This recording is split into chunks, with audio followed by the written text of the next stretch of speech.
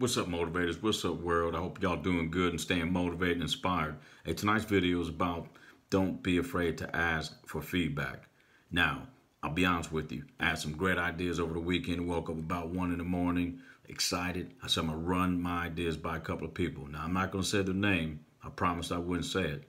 But my wife, Nicole, my brother, Damian Fields, this motivator named Jerry Washington, who's retired mass sergeant, but I told you I'm not gonna tell you guys their names, and First Sergeant Landry.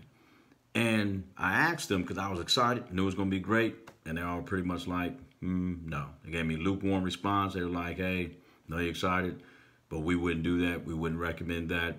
And I scrapped it, went back to the drawing table. So don't be afraid to ask for feedback, because it's going to help you get better. It's going to make you more positive, more impactful, and it's going to make the team around you a lot better.